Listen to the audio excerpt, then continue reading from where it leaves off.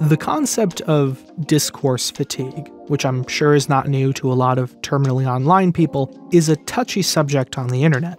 By no means is the difficulty of this sort of topic surprising. Social media corporations spent a lot of time and effort poisoning the well, so obviously they wouldn't make it easy to try and fix it with critique.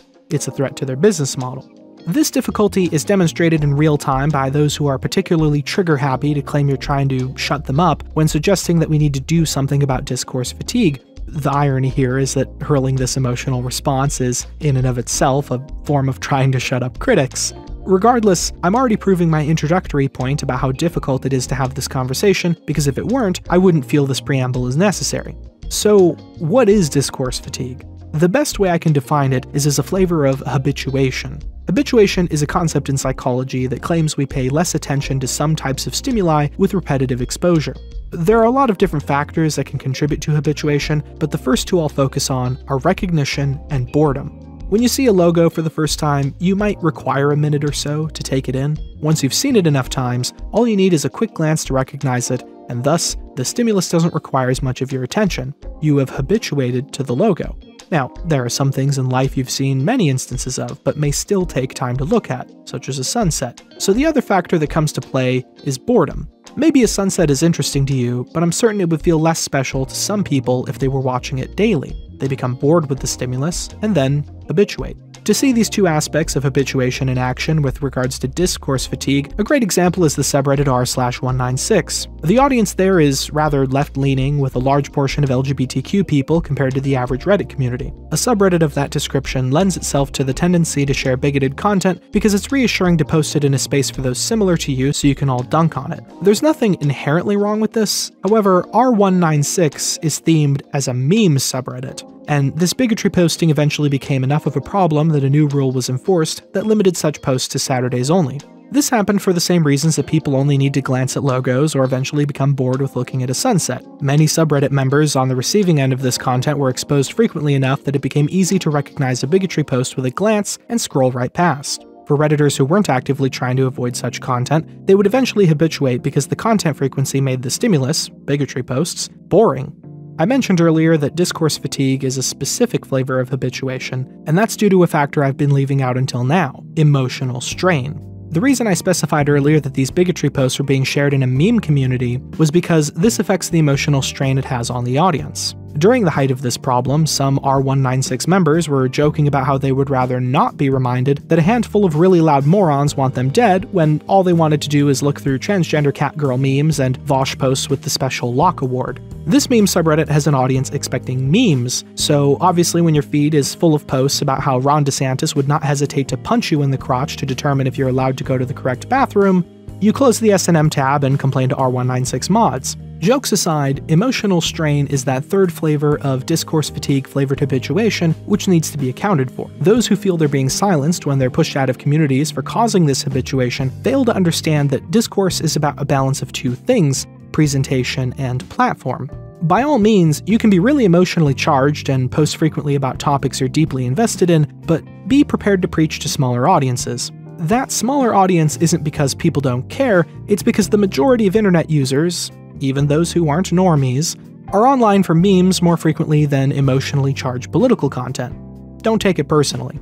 This is also true outside of the internet. There was a time I had visited my grandmother because she had made my favorite soup, and by the time I sat down with my first cup, she had begun talking about beheaded babies in Israel. Who the fuck starts a conversation like that? I just sat down. In this instance, I'm telling my grandma not to talk about decapitated babies, not because I don't care about what's going on in the Gaza Strip, but because I want to enjoy my damn soup in peace. This isn't any different than a person asking not to see disgusting bigots in their meme community. If we can't keep different types of content separate from each other for people to have control over their media diet, they'll just start to refuse to engage in social activities in general, and that's bad for everyone.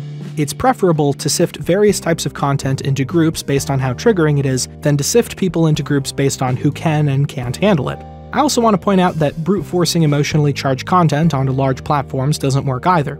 The terminally political don't like to take no for an answer, and begin to assume that being triggering somehow means people will care more about a subject. We have to be scary, because if we weren't, nobody would do anything. This is one of the worst calls to action of modern activism. The far right, for instance, is plenty scared that their preferred way of life is under the threat of degeneracy via leftists and non-whites. The people who believe these things also tend to ideologically agree with, and are capable of, stockpiling firearms. Scaring such a heavily armed group leads to what we have right now in America: mass shootings where the culprit time and time again has far-right beliefs. This isn't an assumption either. Even according to the ADL's data on this, the far right is responsible for more fatalities than anarchists and Islamists combined times 3. The far right aren't the only example either. The incel community, who are scared they'll spend the rest of their lives alone and celibate, have not let this fear motivate themselves to be more sociable or work on themselves to be a better romantic partner. Instead, they either enter a deep depression to lie down and rot, or, in the infamous case of Elliot Rodgers, commit violence against women.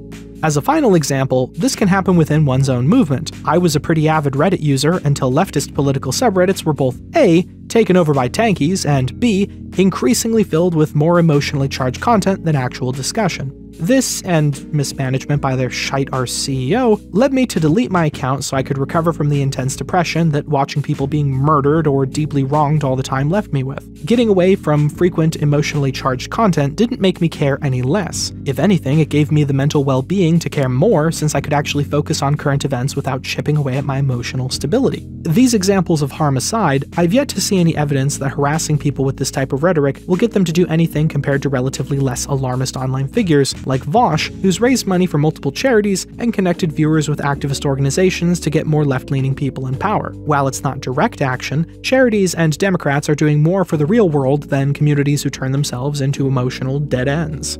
The reason I care to put this spotlight on discourse fatigue isn't because I'm trying to paint those who are the source of it as evil people who want us all to be depressed or go out and kill people. I just want them to know that the first expectation of frequent emotional rhetoric should never be efficacy. There are different levels of propaganda for different audiences, and mixing a harder level of propaganda with a more mainstream audience is not the speed run to radicalization some might assume it is. When a hard level of propaganda is preached to the right audience, though, the results are a lot less negative. I see people all the time on leftist Mastodon instances using incredibly emotional and hardline rhetoric, and simultaneously not getting a bad response to it. This is because they have an audience that's been in the leftist scene for long enough to know that the message's emotional fervor is a result of the original poster's strong emotions on the topic, and meant to be taken partially as a vent instead of being entirely propaganda.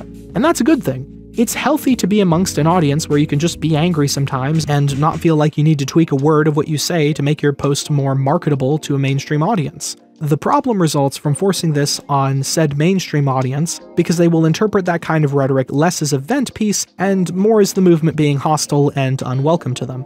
If it is somehow your goal to be hostile and difficult to people wanting to join the leftist political movement, or if you think it fair for your audience to be constantly suffering emotionally because groups of people in other parts of the world are, you might want to rethink your coping mechanisms before it begins to overwhelm your community with more depression and anger than they can handle. It should be noted that emotional results of discourse fatigue aren't strictly limited to just depression or anger. Sometimes it results in humor. Take, for example, the question a lot of Zionists like to ask ad nauseum when conversing with anyone who doesn't agree with them. Do you condemn Hamas? This eventually becomes so repetitive when talking about the happenings in Gaza that people tend to habituate to it in a way that detracts from their ability to solemnly discuss the topic. Instead of that question being treated like one asked in good faith, and let's be honest, it usually isn't, it's turned into a punchline. Palestinian refugees make it on the news, and the question, do you condemn Hamas, elicits laughter. A bunch of Palestinians get bombed? Guess they just didn't condemn Hamas enough. The humor is undoubtedly morbid, but this is what happens when an ideologue forces such a point over and over. It results in habituation, and as a way to cope with it, humor. Really, my overarching point here is that discourse fatigue benefits nobody. It doesn't help the people who are the source of it to get catharsis, it doesn't help the communities they force it upon, it doesn't help people take the message seriously, and from a utilitarian standpoint, produces less political efficacy as a result of it becoming more and more of a problem. Is there anything wrong with making fiery political posts in an audience you know can take it with the right heart? No. But that isn't a reason to feign responsibility to your community. If we as leftists truly believe in community self-interest, we mustn't neglect our individual responsibilities to the community, and one of those steps is making sure we don't contribute to discourse fatigue.